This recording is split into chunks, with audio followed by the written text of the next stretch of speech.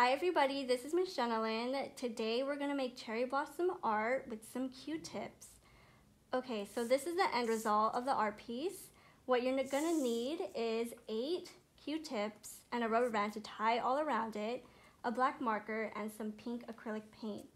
What I did is create a tree from the black marker, and I just made a really long branch and just made short branches along the side of it. So what we're going to do is use the Q-tips, dip it into the pink paint, and then dab it along the branches. And just do it all around the whole tree. If you need more, just dip more.